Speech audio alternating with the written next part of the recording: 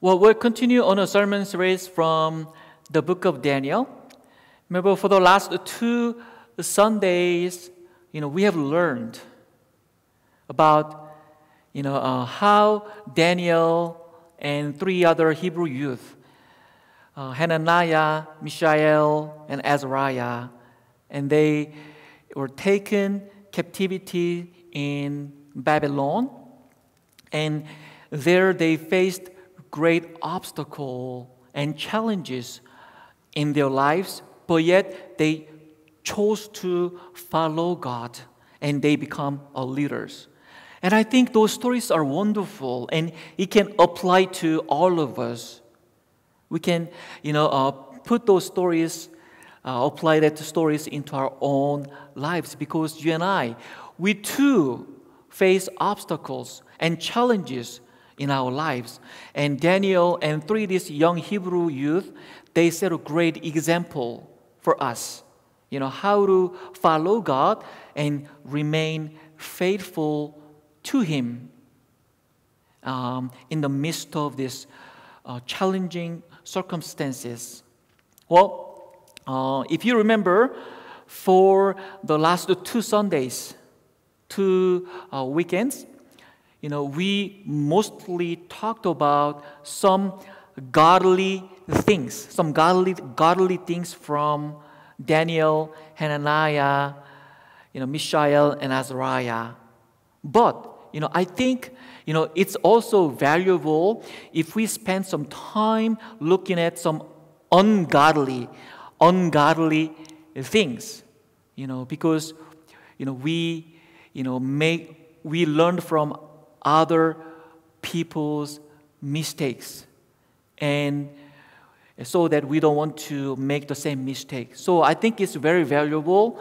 I think it's good for us to learn other people's mistakes because we don't want to make the same mistakes. So that's what we're going to be talking about today, learning from the mistakes. Well, I have a question for you. All right, so can you think of the biggest mistake you have ever made? The worst choice you've ever made? Or the poorest decisions you ever made? Think about it. What would that be? And then I want you to share that the biggest mistake with the person sitting next to you. Don't do that. No, I'm joking. We don't. The reason that we don't want to share the biggest mistake, the worst choice that we ever made, because we don't want to look bad. We don't want to look bad in front of other people, right? Just don't share that with other people. Just keep it to yourself, all right? Keep it to yourself. If you remember, the last 2 Sundays, we have learned about this King Nebuchadnezzar.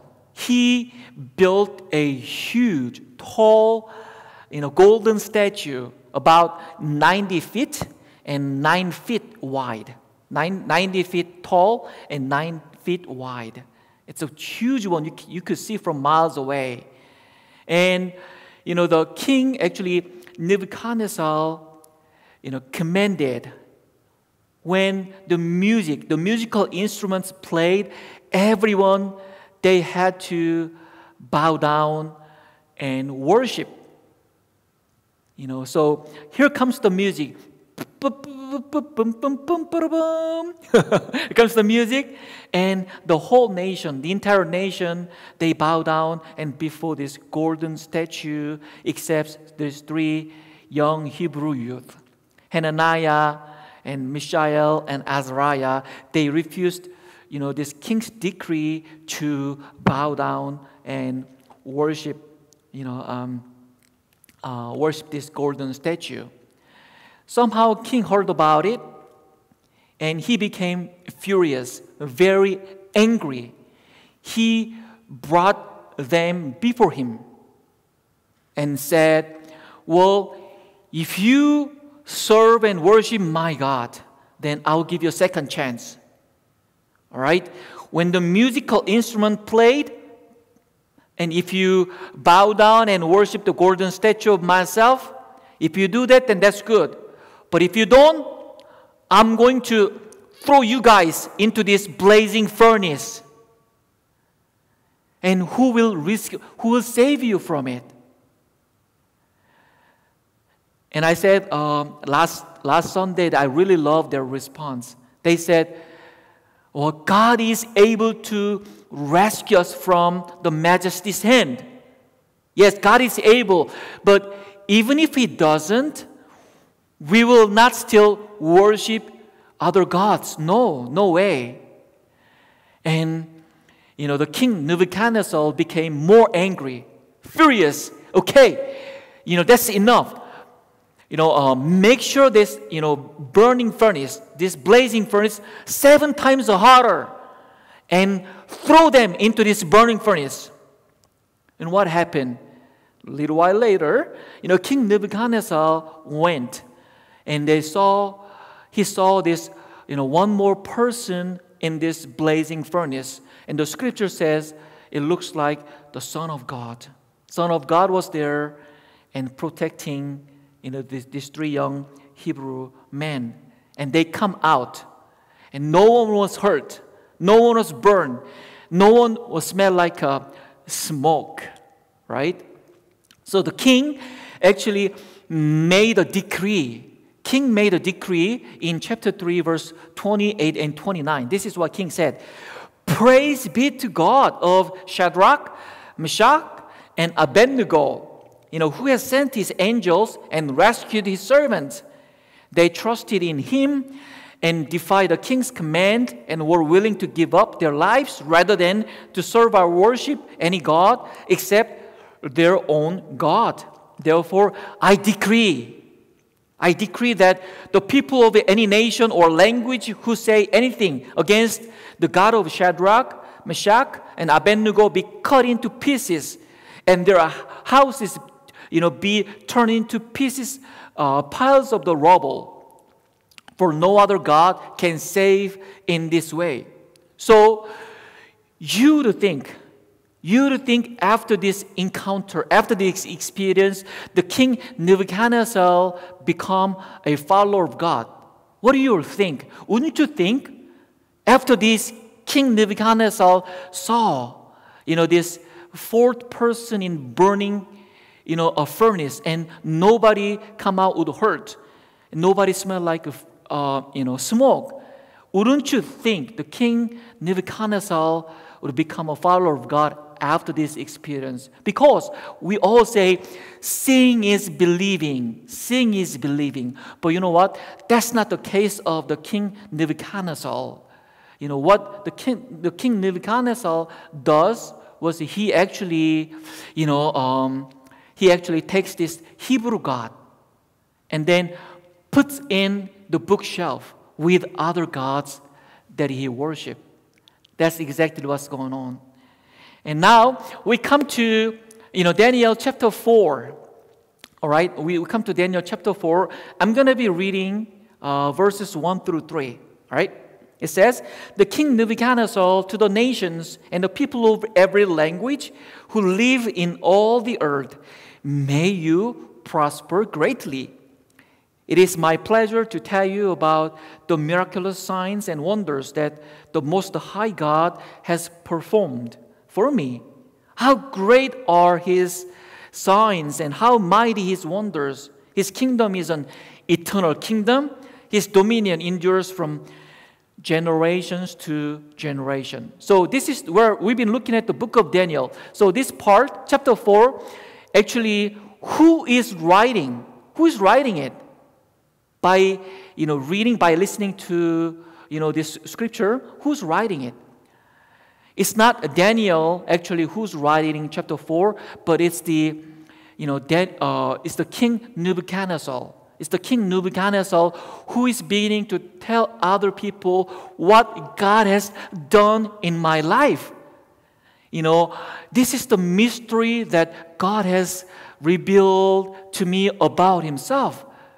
So you see, chapter 1, 2, 3, King Daniel is writing it, but then chapter 4, we could tell it's the king is sharing his testimony. Did you ever get to hear somebody's testimony? I'm pretty sure you have. I've heard so many testimonies from people as I was growing up. But always, they're talking about before and after. Before they met Jesus, they were like a prodigal sons, rebellious. They turned their backs on God and they persecuted their family members. But then after they encounter God, they are totally different person. They are changed, they're transformed, they're ready to follow God. Before and after. That's how usually testimony goes. So the chapter 4, if you read it, a lot of it it's the testimony of the King Nebuchadnezzar. So if you look at verses 4 through 7, the King Nebuchadnezzar is talking about his dreams. He had a lot of dreams. These dreams been bothering him all the time. We didn't cover it chapter 2, but in chapter 2 he already had a bad dream.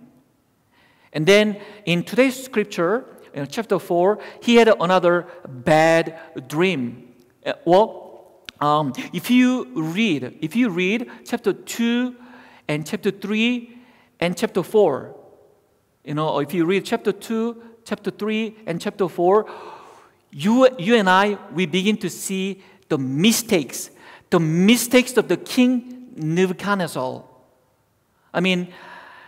God had revealed himself to the King Nebuchadnezzar, several different times. Remember chapter 2, through the dreams, the prophecies of the future, through the Daniel, God has revealed himself. And what about chapter 3? We just talked about last Sunday.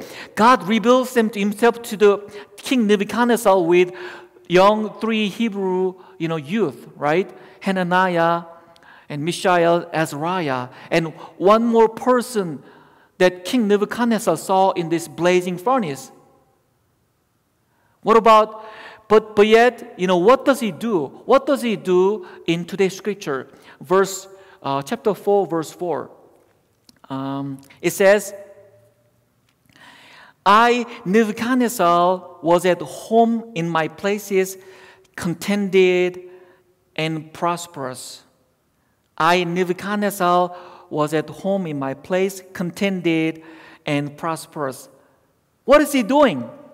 He's chilling. He's thinking about his prosperity. He's thinking about his wealth. Anywhere, nowhere we could find, he's seeking after God. After encountering number of this, encountering God, through the dreams, through this, blazing blazing furnace experience, we can see anywhere he's seeking after God. He's just thinking about, his prosperity and, wealth, right? That's the first mistake that I see. And then, second mistake I see here, he goes to the wrong people. He goes to the wrong people for the right, advices. Remember, when king in today's scripture had a second bad dream, what does he do? He called all the wise men of the Babylon, astrologers and magicians and diviners, and asked for their advices. But you know what? He already had this experience in chapter 2. Chapter 2, he called out those astrologers and magicians and diviners, for their advices. But then this is what Daniel said in chapter 2. No wise man, enchanters, magician, or diviners can explain to the king the mystery he has asked about. But there is a God in heaven who reveals mystery. King Nebuchadnezzar, they can't help you, but there's only God who can help you. But yet, this king keeps going back to them again and again and again and again. Let me ask you a question. So, how often do you go to the wrong people, and to the wrong place to ease your troubled mind? How often do you go to the wrong people and wrong places to ease your troubled mind? For example, when you have a problem, when you have a trouble with your boss is mean, or maybe you have a bad relationship with your co-workers. So, who do you turn to? I mean, where do you go and ask for the advice? Think about it. When you have a bad relationship with your spouse, broken relationship with your children or with your parents, who do you turn to? Where do you go and ask for advice? Do you go to, bar and just get drunk? Or do you go to somebody, whose life is more messed up than you? Think about it.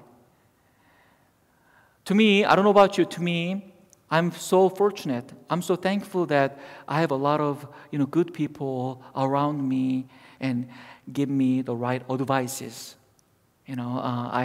Whenever I have questions in ministry and little conflicts and problems I have, not often, but maybe once a year, every other year, I have my mentor. I have a mentor that I can go and get some advice. And I also have a great, staff and also great church leaders in this church, and I can go and get their advices. And of course, I have my wife. My wife, a lot of times, I go to my wife and ask for advices. I can tell that she is a lot wiser. She is full of wisdom. Me, I'm very reactive, but my wife is proactive. I have to respond right away. I have to show my temper and anger. But then my wife said, chill it, man. Calm down, all right? Okay, take a minute, all right? Just how about you spend the night and think about it, and then how about you respond next day? She helps me and helps me through some difficult situations. So it is very important, brothers and sisters, to have somebody we could go and ask for advice. Do you have one? Just like Daniel? I hope you do. So when your life is in trouble, you could always go and ask for the right advices. Well, as I said in the beginning, we learn from other people's mistakes so that we don't want to make the same mistakes. God has revealed so many times in our lives. And I hope and pray that you've all encountered, God's presence.